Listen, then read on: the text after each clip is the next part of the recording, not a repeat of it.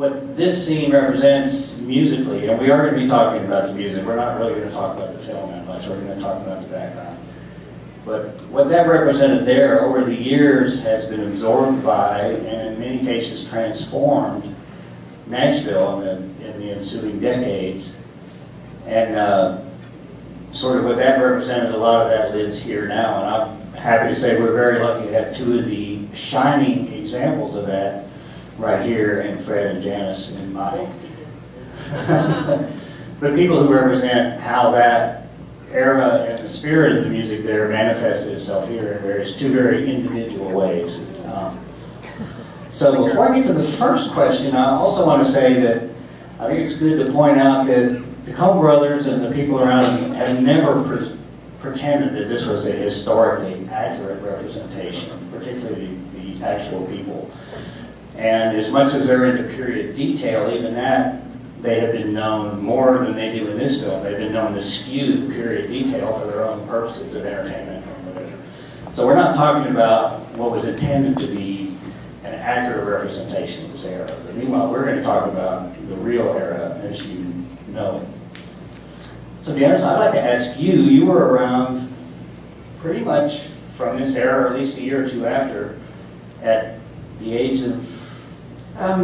We lived in New Jersey, but my folks were very eco-commies, I guess you would say.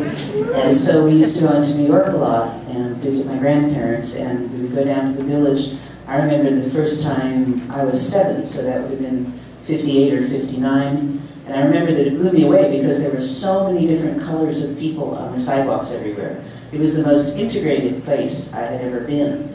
And there were people singing all over the place. And there were gay people, which I'd never seen before either, and cross-dressers. You know, at 7 years old, and then from 7 to 10, we went probably once a month so that my dad could stand with the guitar in Washington Square Park and sing folk songs. It was a revelation. I mean, it was so magical, and it was so alive, and you felt like you had just stepped into a completely different country of really magical, joyous moments. Just briefly, I have to say from our conversations, you do not feel that that was adequately, if at all, represented in just the background scenes of the movie, let alone the diversity of what you do. Yeah, you know, I don't really care. I mean, I thought the sets were amazing. The fidelity to the Upper West Side Jewish people that I grew up around. The fact that he got beat up by somebody for yelling at somebody, normally people would get beat up because they were Stalinists rather than Trotskyites. You didn't really see a lot of that otherwise. I don't really care. I mean, just so you know, historically, the Gaslight had the toilet in the center of the room. So there were walls around it, but you couldn't flush it when anybody was on stage. So there were little things like that that, you know, I'm almost grateful they didn't. They have signs around the toilet? No, because if you opened your mouth in those places, somebody would punch you. We were all very serious. We have a curling in the house, so we can make a joke about the bluebird. Yeah. Moving on, as most of you, if anybody's read much of anything about this at all, the movie itself, as far as obviously they take the setting of the Greenwich Village folk scene seriously without trying to be slavishly accurate to it. But the fact that the main character is very, very, very loosely based on Dave Van Ronk, and the character traits, nothing about the person represents him. The fact that he was a merchant seaman, the fact that there were people slept on Dave Van Ronk's couch. He didn't sleep on other people's couches. I believe that's correct. But the fact that Dave Van Ronk enters into it is that his memoirs and his stories were so colorful that they first inspired the idea of the movie. But the character is very different from Dave Van Ronk. But both of you knew Dave Van Ronk. And Fred, you got to know just a little after this period. What was your introduction to him? What are your most striking impressions? Dave Van Ronk was a mentor. He was always encouraging the people. He never told me when he and Paxton first heard Dylan, which is basically the last scene of this movie. And other people were really not pushing Bob Dylan at the time. It was an odd voice. A lot of the music that was being played was coming from professional singers like a Bob Gibson or... Pretty. Yeah. Pretty. You know, you had the Weavers, you had sort of your political sort of singers, but they weren't playing the Village. Right.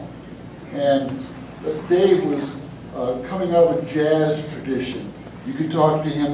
Mayor of McDougal Street is a wonderful book. It really reflects Dave's true personality, and I highly recommend. There's a copy right there. The other great thing about Dave is before he'd sing any song, there were wonderful stories.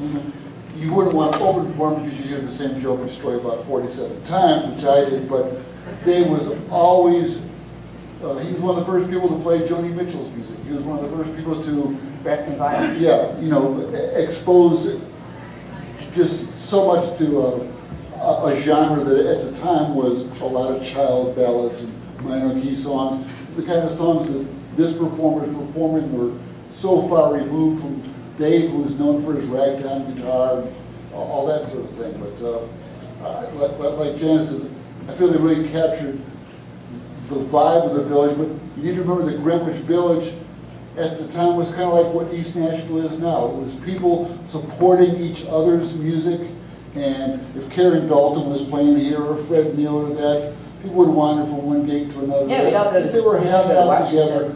I have friends from 40 years ago. If I wanted to call them right now, I would call the Kettle of Fish, and they'll probably call me back by tomorrow morning. I mean, the people who stayed there are very true to that whole scene. And, you know. So, Janis, you got introduced to Dave very early. You say he's an early mentor. He was. The one story in Janis has actually a book, her own memoirs, which is Society's Child. Is the book. Excellent overview of some of the scene and her own incredible story beyond that, and how it connects to many, many things musically. But you tell a story in that book about hanging out with your mom and Dave Van Ronk talking politics. Yeah. See, the thing about Van Ronk, and part of what is really hard to explain to anybody growing up now when you have so much music available in so many different genres, is that everything was so codified. So when I, at 13, hit the village as a singer, and then had the nerve to have a hit record a year and a half later, a lot of the folk singers were really angry with me. And Dave defended me. So he called me and had me come to his house. And my mom made me take a friend because he had a reputation for being a notorious boozer. And he met me with his wife, and he was absolutely lovely. He was a perfect gentleman. But then he really liked my mom, so they would sit in the Kettle of Fish, and Dave would drink whiskey and my mom would drink Brandy Alexander's, and they would argue over politics. And they would end up yelling and singing the Internationale, which is the Communist Workers' Song, together, while I tried to hide behind the record player and the jukebox and pretend that I wasn't with them. I was 14, 15 years old. And they would usually close the bar and they would walk out arm in arm, and Dave would be yelling at me, "You wait until they come for you!" But the other great thing he did for me was when I was 15 and a half and in Philly, he was playing there and he was staying with me and a friend of mine, and he took me aside very seriously and he asked if I was still a virgin. And I said yes. And he said, and you had to know him to understand that this was not offensive in any way.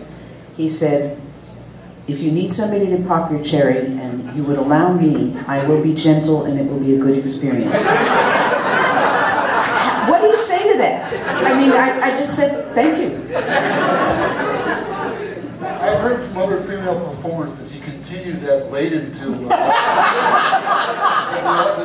know. Okay, yeah.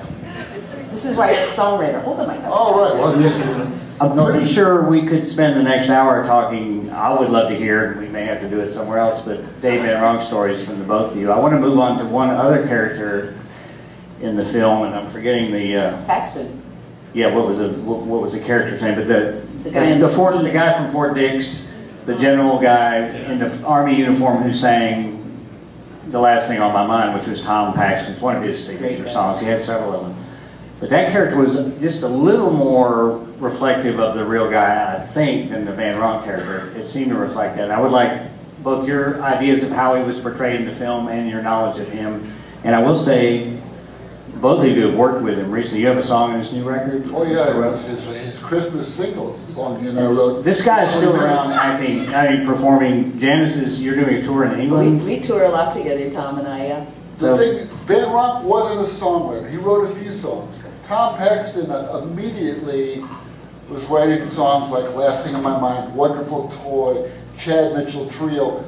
Tom, Peter Paul and Mary, yeah, bastard. Yeah, I mean, Can't help but wonder Bottle of Wine. He hit a country hit when everyone else was village folkies and still out there. So Tom was always one of the first songwriters. And very straight, very conservative, very much middle America, you know, did a stint in the army, and then hitchhiked to the village and pulled his guitar out of its case. From Oklahoma? Yeah. I'm curious, was his very mild-mannered, well-spoken persona in the film, was that fairly true to life? He's still like that. Yeah. Okay. So that was a character that they made an effort to make, unlike Van Ronk, which is nothing like the Yeah, but bluster. I don't know that Tom was as dim-witted as this boy. That's a Coen Brothers specialty. They like for us to look down on dim-witted people, and I love the Coen Brothers. And Dave was like a really genial curmudgeon. I mean, he could just, you know, say a few words and you go, Up the workers. Yeah, there you go. I want to go back just a second. You talked about your mom and Dave Van Ronk arguing politics. I want to point out that I'm suspecting that I'm sure it's not, you know, Goldwater versus Johnson or Kennedy versus Nixon. This is sectarian thing. This is between the Trotskyists and the Communist Party and the Shockmanites. Or the Trotsky Stalinists. Yeah. It's back then, if I remember, it was like the closer you were in your political views, the more virulently you would argue with each other over splitting hairs. And I would say to my mother, you know, Marx wrote a book called The World Without Jews, and she would go, just be quiet. You know, and those, I mean, as important as politics is to us now, then we were coming out of FUAC. We were coming out of the House Un-American Activities Committee. There were people who, thousands and thousands and tens of thousands of people had lost their jobs, had lost any source of income because there were all these witch hunts going on. And then you would have a Dave Van Ronk yelling, "Up the workers!" on every street corner. So there was something very liberating about watching that too.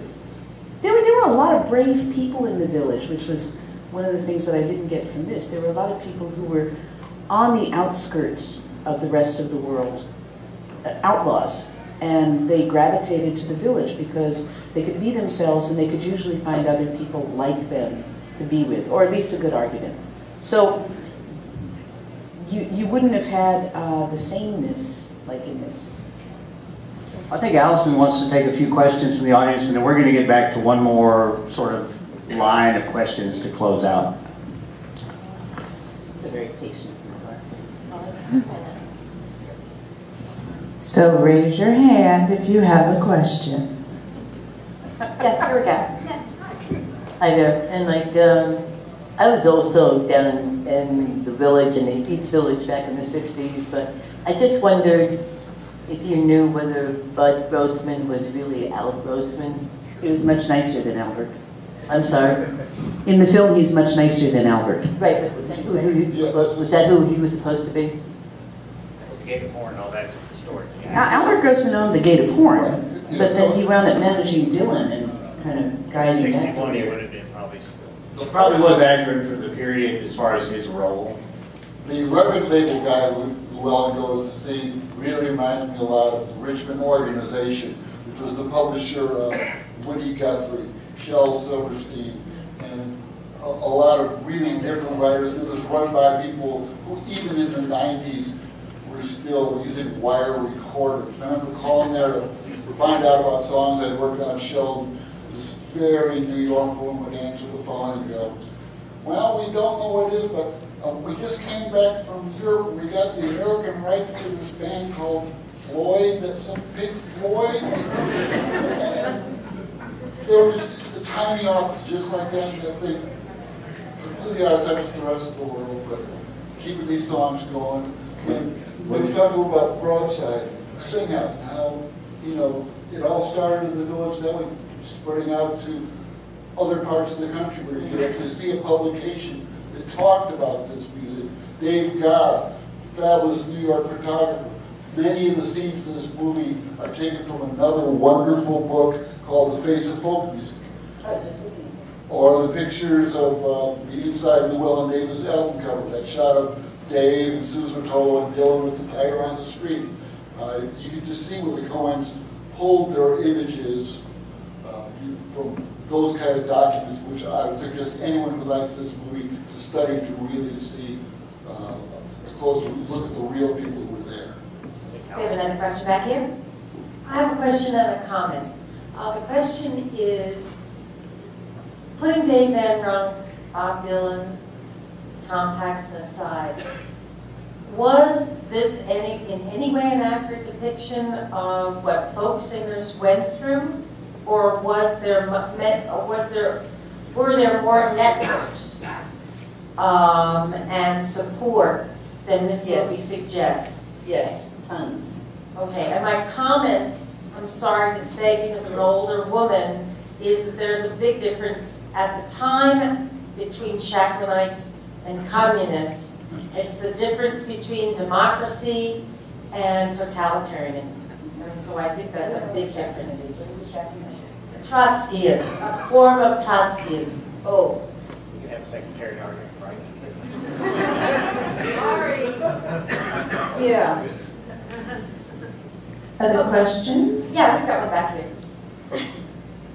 Yeah, I didn't get to the village until 1970, but I just wondered if you had any comments about the mood in this movie, how much you see that as the Coens and how much you see it as that time.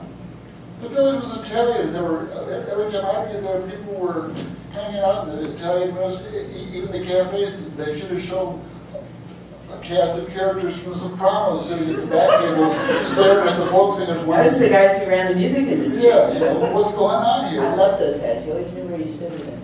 And, you know, it was a well-lit place. It wasn't quite as black in the dark. You know, I mean, it just... You know, I mean, for myself, essentially, and I'm going to post my own review on my Facebook page later tonight because my partner told me not to say it in public here. I'd just like to play Mrs. Lincoln. Yeah. I'm debating whether I'm just not deep enough to get this or whether it's the Emperor's New Clothes, really. Because I love a lot of the Coen Brothers films. Barton Fink, to me, is one of the great films of all time. And yet, and if you want to make films about somebody and go, okay, the guy's a wanker, then that's what this film says to me. But I really wonder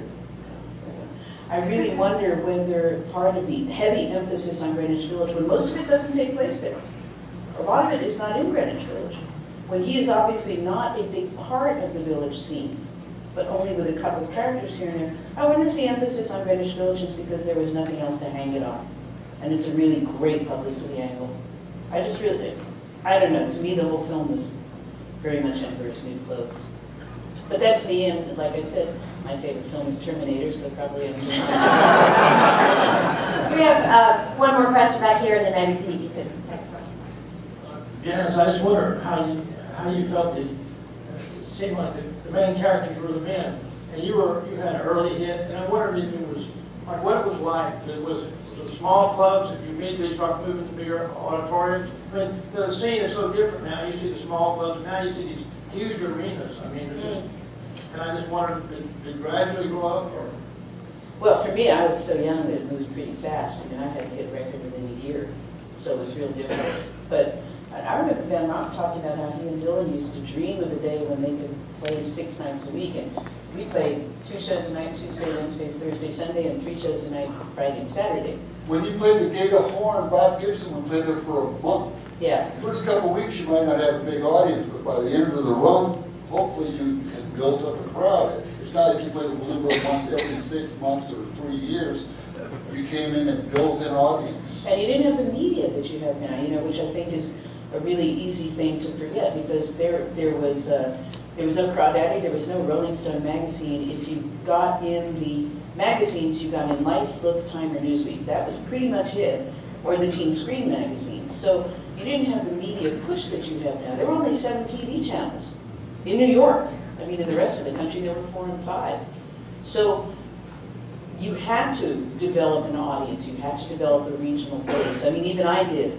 You know, I played the Main Point every 3 months or 4 months. I played the Gaslight. My first summer, I opened for Gary Davis for 10 days, and then 2 months later, I headlined. But it wasn't because I was big. It was because the owner of the Gaslight felt that I was worthy and wanted to help me develop an audience. But you played there, wouldn't you have like Leonard Bernstein and Johnny Mercer in the audience? Yeah. Kind of a different crowd if you get around Just a here. little. It's nice. No, but also the tourists. I mean, one of the great fun things to do in the village in those days was to go and watch the tourist buses go by and moon them, you know, or yell at them, and have them come off the bus and say, "Oh my God, I wouldn't want my sister to marry one." I mean, the village was full of people who were just acting out in very big, giant, flagrant, serious, fun ways. And they were coming out of the beatnik thing. My dear friend Cheryl Silverstein was writing for the Irish Rovers and all that, and kept a place in the village for years. And he dared his roommate, I'm going to write a song. The first song he wrote was the Unicorn song, and his roommate wrote 1,000 Clowns, or Gardner. But they were all interacting with Gene Shepherd, or this person, that person, all the world of theater and art. And Right, it wasn't just music. Yeah, I mean, there's a lot of interaction. All the cross-fertilization was amazing, because you'd be talking at a club, and you'd be sitting down and having a coffee, and you'd be talking to an artist, you know, a visual artist, and then somebody at the next table would say, "Oh my God, but I saw that painting, and I did this and I did that," and suddenly you'd have an architect at the table. You'd have 5 or 6 or 8 or 10 different genres, and they were all feeding each other. It was like Paris, at the heyday of Paris for the arts. I'm getting a signal to wrap things up. And I have one other theme. Do I have time to? Yeah, yeah. One other theme I sort of started with, I want to come back to, which will bring both this story into the present and into Nashville and tie in your own careers. If I can do this in a cohesive way. Like to me, somebody mentioned, I think you mentioned that Last Thing on My Mind, which we heard the Tom Paxton character do. That was the first hit, as isolated as this whole scene was from Nashville at the time. Within a few years, there was all this ferment and interaction. There was Bobby Bear and Early Way, and all these people were starting to cut. Ian and Sylvia, they were starting to cut people that were, and it was still a separate world. And of course, Bob Dylan famously came here. That opens up another can of worms. The very first, I think this just made a connection for me. The very first Dolly Parton and Porter Wagoner duet hit was The Last Thing on My Mind, and it was also coincidentally was Dolly Parton's first top 10 hit. And 40 years later, here she is with the Tom Paxton song. This all starts to have a connection. In the late 80s, you had Nancy Griffith and Lyle Lovett and Mary J. Carpenter, John Prine, who's here. You have all these things that have a strong basis in this old folk mentality, at least the people writing their own songs, and you guys are moving here. So I want to kind of form this in 2 questions to wrap up. And Fred, you wrote like some songs for Kathy Mattea that had a very, very strong folk vibe, and were huge. I was told this song, they were going to record this. And they were huge country hits, and you were writing songs with John Prine, and you brought what you had from this experience into Nashville over, I don't want to stress this, but over years. Some of the first people that met were like John Hartford and the Glazers and people. Glazers could have been a folk group. And so would have considered them that. And the great thing is that Last Thing on My Mind is still a current song now as it was when Paxton first wrote it. But that's the way I was show this, as people call it. Right. Well, Janis, I've got one last question for you, which sort of... That's great. We talked about this briefly in email the other day. In the scene article on your children's book, you had a thing that really touched me, because I grew up, I was an 8-year-old folky snob. I was kind of around the scene. I couldn't participate, but this period resonates with me very deeply. And you mentioned something in this article in your children's book about really encouraging, the way you set it up, or the interactive or whatever, I don't remember, was encouraging people to sing themselves. Kids, music is for people to make themselves. It's not something you just consume. And this is such a central part of what this is, and you don't talk about it much because the tension was always there between music is something that we do, you sing together at parties, it's something that people do for themselves. At the same time, there's a tension is that all of us depend on people consuming our product as performers. And there's a tension there, it's always been there, and it's vaguely touched on here. And I think you've done as good a job of anybody as keeping your eyes on the sort of idealistic side of it while making a career as a singer and songwriter. So I'm just curious how you see that tension. But there used to be this huge schism between the people who sang traditional, quote-unquote, folk songs and people like myself. But I think what people like me have come to realize is that we're on a very slippery slope right now, because kids are growing up watching people on TV sing, and they're getting the impression that you have to be good in order to sing, and you have to play well in order to play. And it's a very dangerous, slippery slope for a civilization, I think, because we sing because it makes our hearts feel glad. We don't sing because we're going to become famous. We make music because it makes us feel glad, not because we're going to make a record. And with the cutbacks in schools and cutbacks here and there, I think we're in great danger of losing what gives birth to new art forms and what gives birth to new artists, which is singing in school and singing at home and singing with your friends.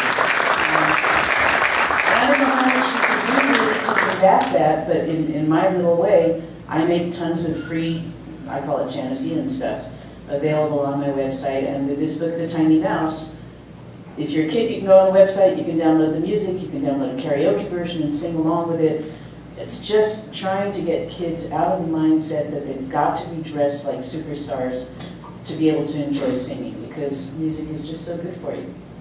To me, that brings us full circle to what was often the unspoken thing behind these people, where it all started. Here we see, in the movie, we see the careerist impulses of how do we make the joy of singing in the living room with our friends, maybe make a career of it. That's what the movie kind of addresses. But what you talk about is the actual essence of that scene. I think that's a great place to stop. Is that people should encourage each other to make music, encourage their kids. That doesn't mean you should stop going to CD playing clubs.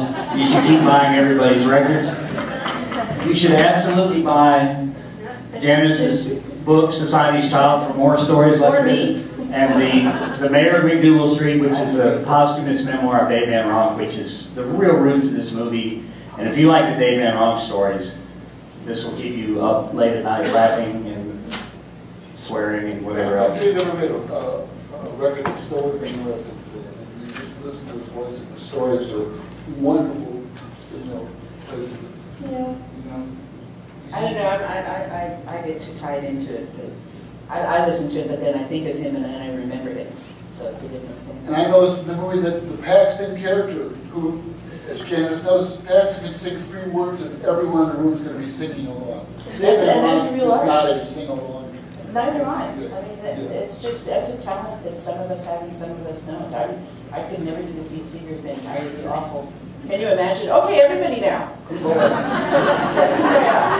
But it's really, my partner, my wife cannot carry a tune to save her life. I mean, if somebody was standing there with a gun and said, carry the tune, she would be shot. And at first it bothered me because she really loves singing.